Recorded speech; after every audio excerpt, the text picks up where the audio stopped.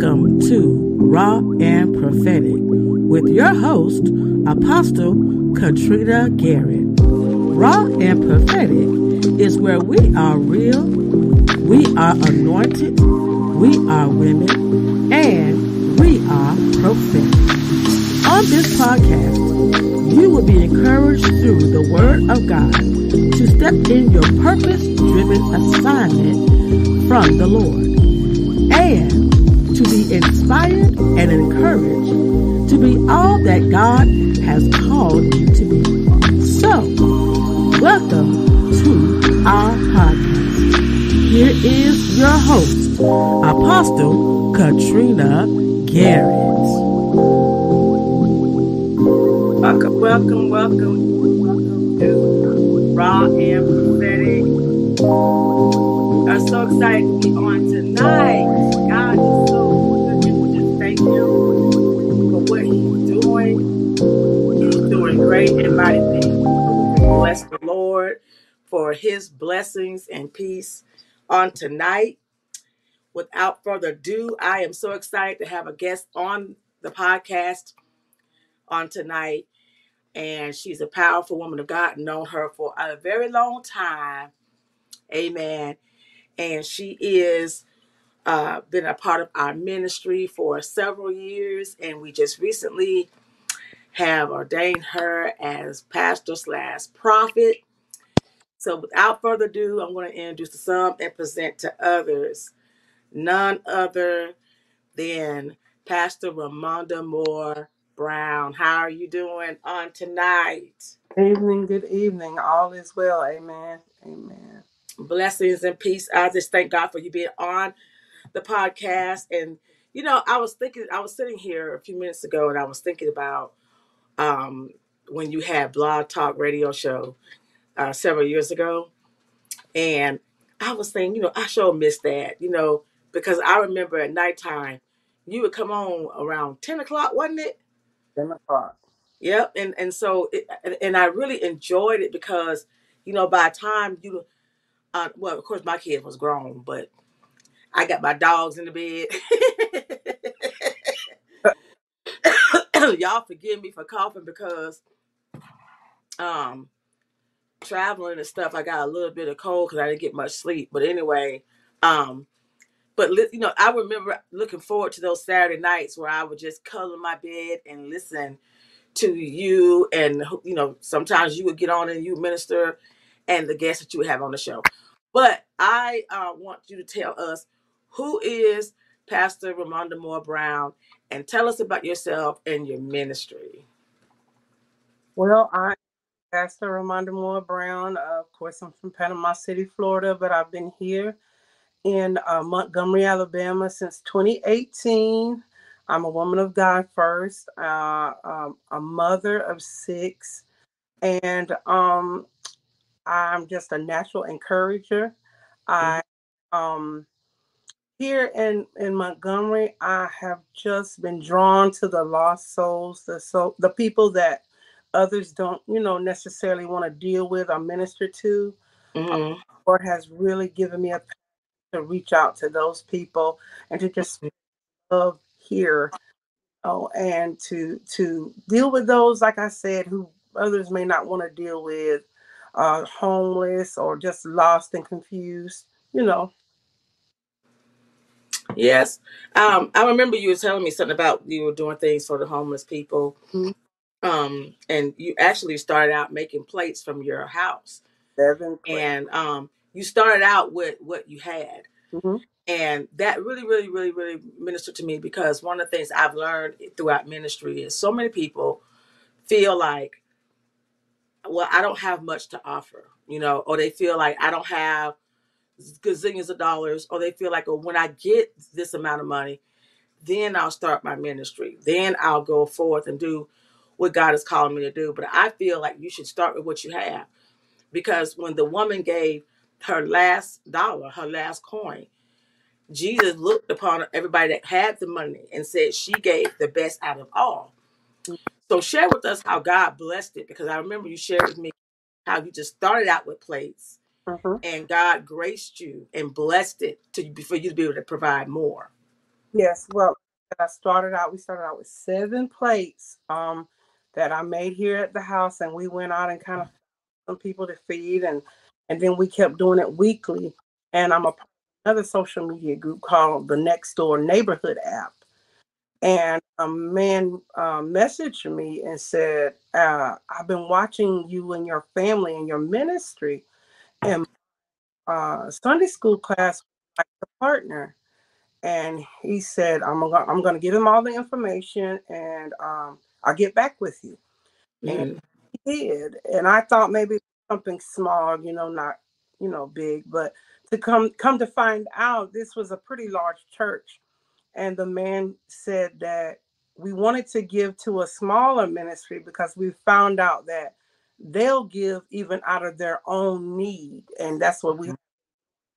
And here they partnered, and they I haven't even met them yet. I've never seen their faces. They've only seen what we've done through the app and by hearsay, and then other people would donate and give, and it's just grown from there.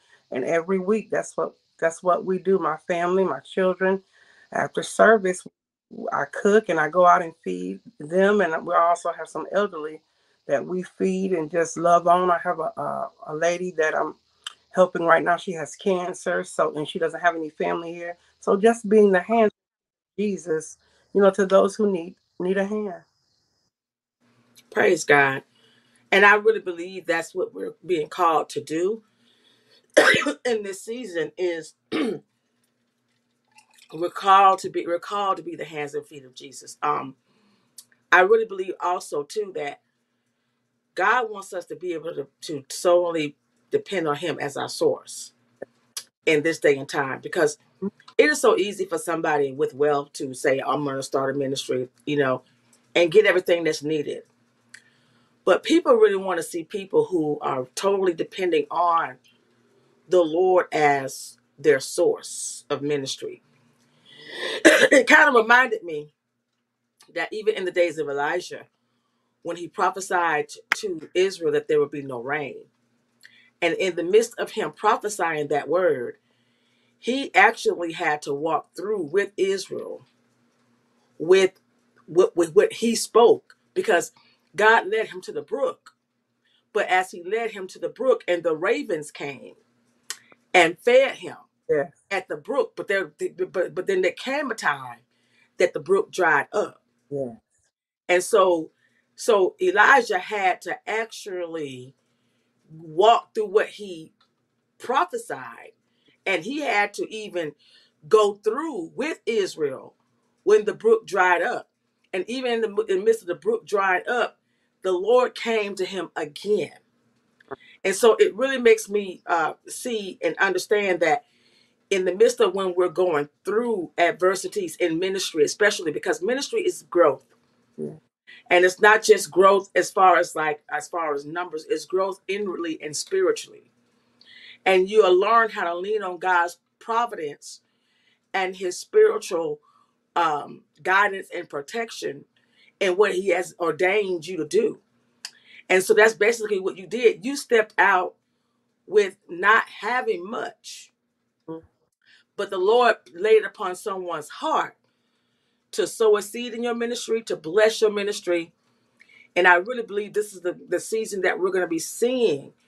A lot of people in ministry are going to be getting supernatural um, providence for their ministry. Supernatural doors are going to open for them. There's going to be people that's going to be giving people churches.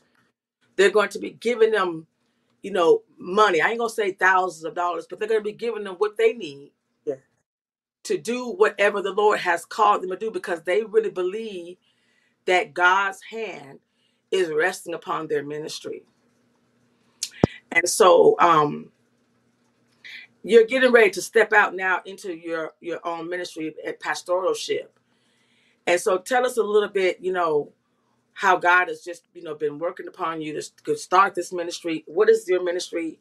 Give us the name of your ministry and all of that, so we can learn, everybody can hear and know who you, what the name of your ministry is, in case somebody do want to sow into it.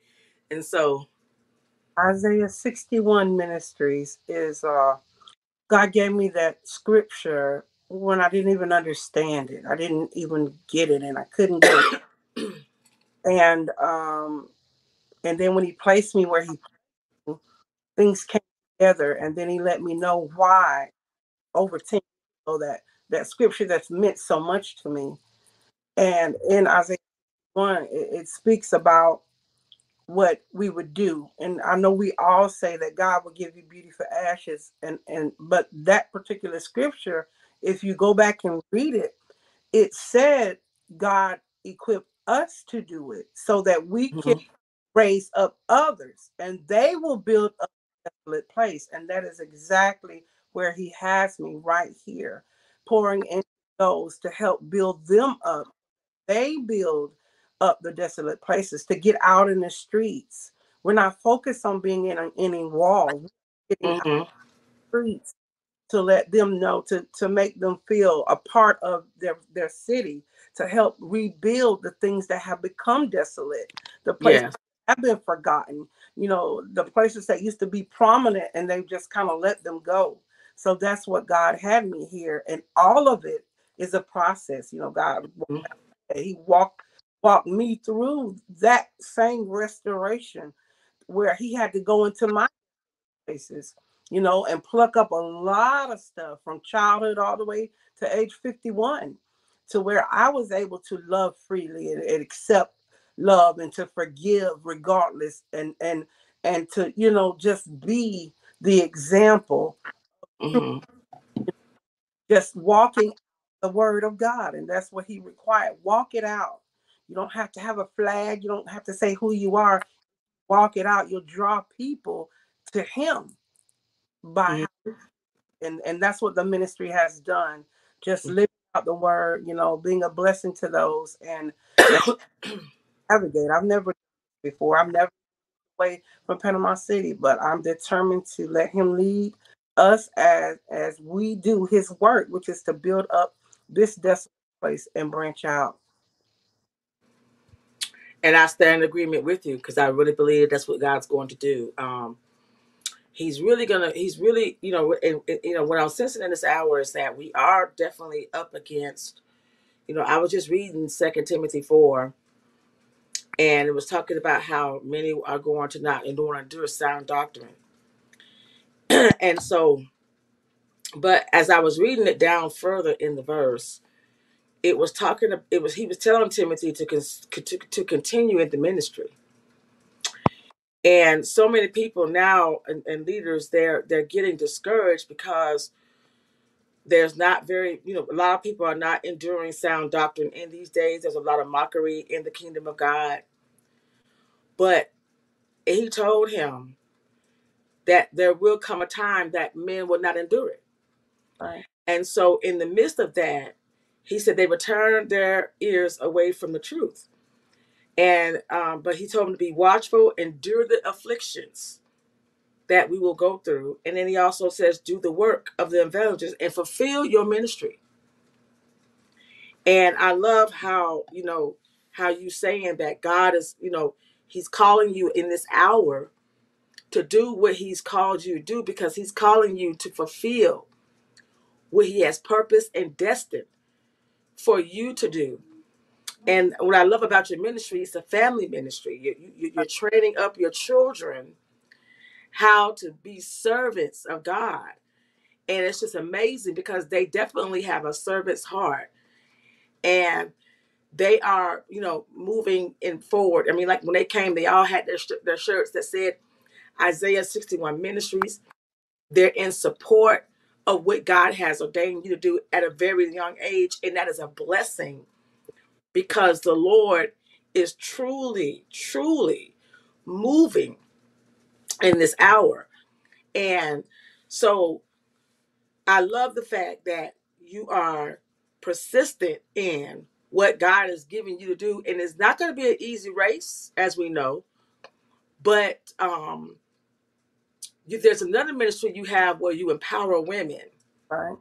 And so, and I call that more of your media ministry because you do it, you do your podcast, and you also have a podcast. And you also have a Facebook group where you mentor women, you minister to them, you push them. So tell us about, No More Broken Pieces and how you empower the women. Yes, No More Broken Pieces. That was the first thing that I actually ever stepped out in, and it's just to empower women to overcome. There's so many things we go through as women, and if we don't overcome those things, we won't ever step into the person that God created us to be. So just to encourage them, a lot is based on, life application and principles, how to get over things, uh, a lot of generational things, habits, mindsets, whatever the case may be, to just totally overcome the obstacles that keep us from being who are, the true, authentic us. And that's what that is all about. And I had to walk that, of course, to be able to encourage others. And that's what it's all about. God gives us things to go through. And when we go through them, we are to go back and help each other, help others. Hmm. Yes, and so I like how you talk about No More Broken Pieces, because so many women are broken. And one of the things I have learned over the course of time is that throughout life, we will have some things that will shatter us. You know, we're vessels, as the Lord referred to us as being clay. He's the potter and he puts us on the wheel. And as he molds and shapes us, you know, he shapes us as vessels. And a lot of people don't know, but pottery is very um, delicate. Um, you can easily break a piece of pottery like that. If it falls to the ground, it just shatters, you know. And so one of the things about him saying, by him putting us on the potter's wheel and him molding us and making us, is that there will be some times that some things will come in our heart that will shatter. But the broken pieces that have been shattered, you know, I remember years ago I was reading I don't know if it was a poem or it was a little story about someone talking about this vase that this lady had, and it was a beautiful vase and it got broken. And so when it broke, she glued all the pieces back together. And when she glued the pieces back together, everybody was like, well, why would you keep this vase, being that it was shattered?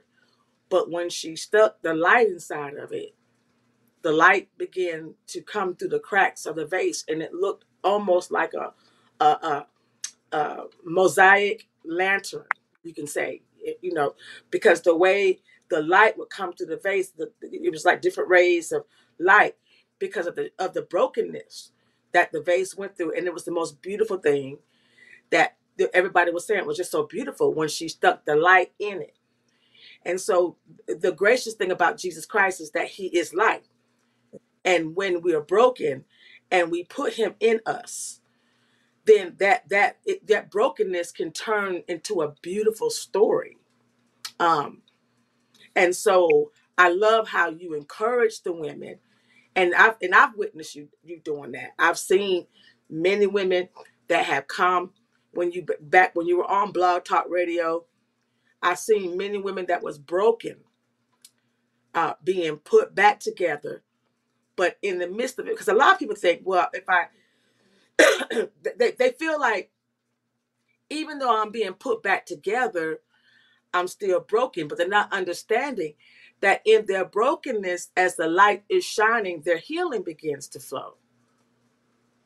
And so it's just amazing how you have blessed so many women over the years with that ministry, and even in the Facebook group, how you encourage, and you've always been one to empower her, because that's kind of like your slogan, empower her in No More Broken Pieces.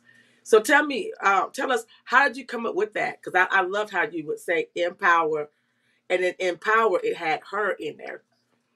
Well, it it came from this. I've told the testimony. It came from just me being at a place where I was totally done. I thought I was ready to end my life, and it was a botched thing, and I had to laugh, and I said, God, okay, since I'm here, what do you have me to do? And that gave me the no more broken pieces, that he was going to put it back together again. And he taught me, as he began to put me back, that I would turn around and do help others. And then always to remember that we're being empowered, but to empower her. And if I empower you and you empower her, and it's just something that can go on to make sure that we all get healed. And that's how Mm-hmm. it came together, because the broken pieces, as he said, they make us unique, but only God can put those pieces back together. Because if we try, it may stay for a little while, but it's not going to stay there. It's not going to remain, because God is the only one that can fill in those little cracks that holds us together, and time show his light. Mm-hmm. And I can attest to that. He is, you know, Jesus Christ. And I was explaining this so many times to so many people. I've been explaining it to my son, when he met his father for the first time. Only the Lord can come and fill those broken areas and pieces in your life. Because people can apologize to you, and don't get me wrong. I've known people who was offended by somebody, and when they apologized to that person, the person still was carrying the hurt. Mm-hmm. So it's not always that people look for an apology, because sometimes the hurt can go deeper than the apology. You understand what I'm saying? And so like you said, even if the person comes and they apologize to you for whatever they did to hurt you, or whatever they did to, only Jesus, only Jesus, as you said, can come in, and he can begin to bridge that hole in your life, or that gap, or fill that void. Only the Lord can give you that peace. He can give you that, because I can attest to it. You know, um, when I went through it, I went through my marriage. My ex-husband apologized, but it still took the Spirit of God to come in and to take away that pain and that hurt.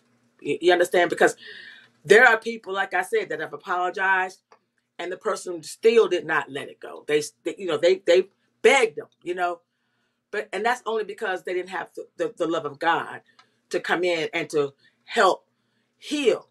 That's why in Isaiah 60, I think it's 60 or 61, when he says he came to heal. I think, no, 60. He came to heal the brokenhearted. He came to set the captives free, to set at liberty those who were bound. Because Satan wants us to be in bondage, and he wants us to live in guilt, or he wants us to live in unforgiveness, not just for other people, but even for ourselves. You know, I had to even learn to forgive myself for some of the things that I did when I was young, and some of the choices that I made. So let's talk about that. Let's talk about forgiveness Whew. of ourselves. All right. That's a big one. That's a big one. Actually, that was the toughest. That was the toughest, because I myself walked in the spirit of condemnation. Mm-hmm. Every time that I thought that I had forgiven myself, I found myself right back there at that place. So that took just a lot of time, going back to the altar. Mm-hmm. Going, and I'm not talking about at church, I'm talking about at home, in your Mm-hmm. time, in your time, going back. And if you love to get to a place where, if you love God, you can't deny his love for you. And if Mm-hmm. you don't believe that he forgave you, you know, how can you believe that he loves you? Mm-hmm. To a place to accept God's love. And if he could forgive me, I had to learn to forgive me, because it's a two-way street. The same, I trust that he knows what he's doing with me. And if Mm-hmm. he chose me in spite of everything that I've done, he Mm-hmm. chose me. He still entrusts me with the gifts, with the ministry, with the children, with whatever. Then I have to forgive myself, or it's hypocritical. It really is hypocritical. So I had to just keep going back to a place that comes up to mind. But then I cast it down. You have to cast it down because those things want to come back up. And Yeah. down Yeah. again, remember, and those self-talk. Remember, I talked about the mirror talk a lot on my podcast and on my lives. You got to Mm-hmm. get in the mirror with The mirror. Mm-hmm. yourself, because Mm-hmm. that we've done over the years. You just want to come back, but you have to just lay it at the altar again and encourage yourself, because the Lord had to get on to me. You encouraging everybody except yourself. Yep. So Mm-hmm. getting in that mirror and encouraging yourself. That's what it takes. It does take that, and you're right. We can be our own worst critic and condemn ourselves for stuff that we could have did 20, 30 years ago. That is so true, because I've learned that only the Lord can come in and help us to forgive ourselves, as well as, because it's easy to forgive other people.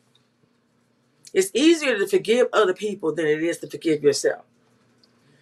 And so, with that note, um, I am so grateful that God will let us know. He'll tell us. It's everything that we need is in the Word, as we know. And without the Word, we would not be able to survive in this world, being able to live at peace with ourselves, peace with God, peace with other people.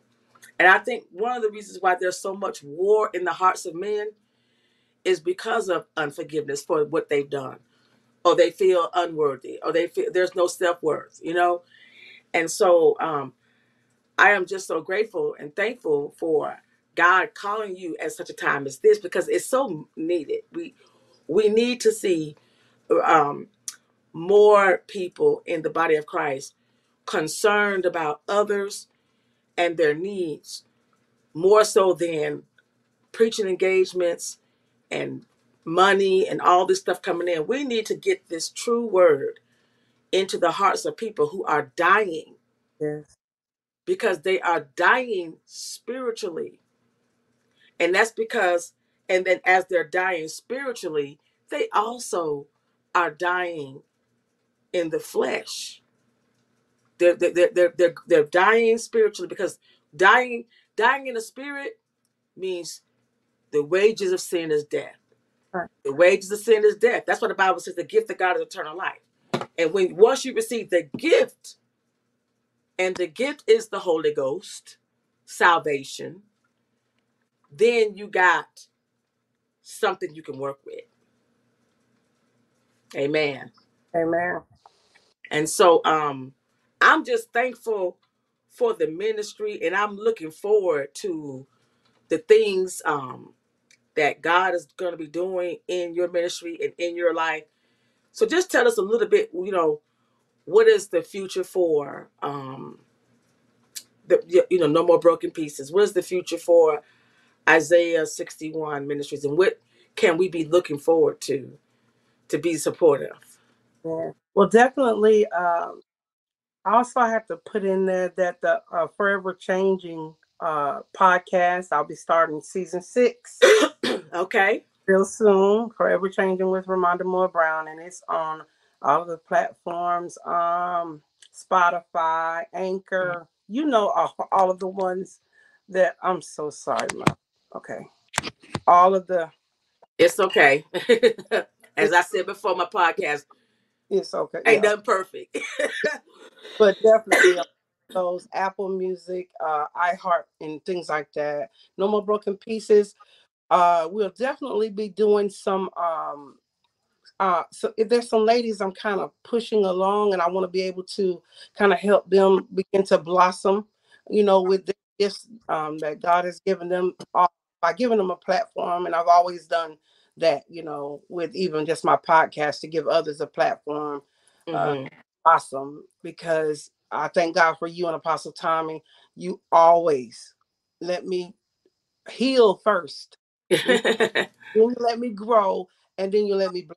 So that's what we'll be doing there. And I'm excited about our spring revival that I will be having. Yay! First, Isaiah 61 spring revival that will be having on Zoom. You will be our first speaker. I will have those dates up soon. I wanted to kind of wait till after the ordination.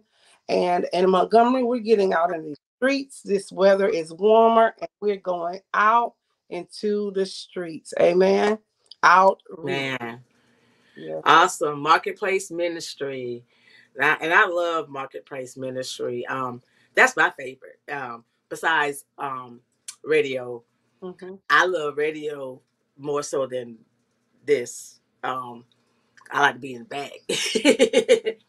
But I love marketplace ministry as well, because when you're in the marketplace, you don't know what you're going to run into, and it's exciting because you don't know who God's going to send in your path to minister to. Or maybe sometimes they might minister to you, because sometimes it's like iron sharpening iron. So I'm so excited for what God is doing in the ministry, in the ministries that you have, because we are actually living in times where we're working in multiple ministries. We're not just working in one; we're working in multiple ministries. Not too many over our head, but just like we have Thy Kingdom Come, that I have this. We're on Prophetic, and so tell everybody how they can get in touch with you, how they can get in touch with your ministry, and to connect. And okay, definitely here on on Facebook, Ramonda Moore-Brown is there. Isaiah 61 Ministries is there, and for the women, we do have the No More Broken private group. You can email at ramondamorebrown@gmail.com and reach out by messenger, whatever it takes. Connect. I am all about encouraging others, supporting others, just watching God do what He does through His people. Amen. And I thank God for you. I really do. I thank God for you, Pastor Ramonda, because you've always been faithful, and I can attest that you have waited. You waited into the timing of the Lord to do what He needs to do. Um, and a lot of people don't understand. This is ministry as well. Social media. I know a lot of pastors are like saying, "Oh, well, we need to be in the churches and gatherings," and that's good. I'm not saying that. Mm-hmm. But I believe social media is more of evangelism. That's definitely what. Um, I look at social media more as evangelizing more so than a church, Mm-hmm. because you're reaching the souls, you're reaching people, and then if they hear what you're saying, you know, prayerfully it leads them to a ministry in their community, because you got to realize when we're on social media, people watching you from all over. So now everybody's watching you that's local. So I don't understand why so many people are against it, because I feel like it is a great tool for evangelism, Right. you know. And yes, we know some people misuse it, but look at the positive side of it. Right. Use your social media as a way to evangelize to a soul, so that they can be, and pray for the Lord to lead them. The Bible says pray for laborers. So pray that they'll be sent to the right laborer in the field, that they can grow and nourish. So I thank God that we can contact you on social media. As you guys heard it, you can come back and watch the replay. You also can listen to the podcast audibly on the various platforms, such as Spotify, iHeartRadio, all of those things. So we giving you tools, and you work with what you can, as far as allowing the Lord to bless you and salvationally, save you, your salvation, spiritual growth, get into a local ministry. And if you don't know how to do that, all you got to do is get on social media, wherever area you live, and just type in churches. They all on there. Most of all of them are on there. And then just pray about where the Spirit of God will lead you. So I thank you so much, Pastor Ramonda, for coming on. Before we close out, is there anything else you would like to say to encourage the women? Definitely. I would just like to say, be patient with yourself. Mm-hmm. Give yourself the same grace that you give others. And God will definitely transform your life, your mind, and your heart. He will. He looks like that. Praise God. And he will. As you said, he will do just as you said. He'll bless us. He'll give us what we need. And most of all, patience. Yes. That's the hardest. I want it now. I want it now. You Mm-hmm. know, we live in that microwavable world, honey. Amazon. I really believe Amazon because of that. Although I love Amazon, but I really believe that's the reason why we like, why is it not happening? Because we can get that item In 2 in days. one day, sometime one Yeah. day, something depending on what you get. Last week I got But one day I did. Mm-hmm. yeah, depending on what you get. And then those that do live where the Amazon uh distributions are, they get their stuff the same day if they order early that morning. So, but unfortunately, the Lord knows his timing and he knows when we need what we need. So I am just so excited that you came on and you introduced yourself and you gave the women what they need. So right before we close out, I do want you to go ahead and give that contact information again for those who are just tuning in. Welcome to the broadcast.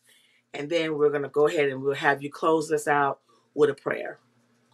Again, it's Ramonda Moore-Brown here on all of the social media platforms. Isaiah 61 is on Facebook as well. And then we have the private women's group, No More Broken Pieces.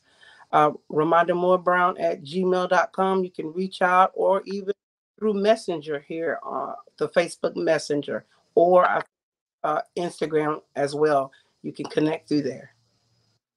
All righty. All right. Well, you can close this out with a sweet prayer Amen. and we'll go from there. Okay. Father God, we thank you right now for this day, this time. We thank you, God,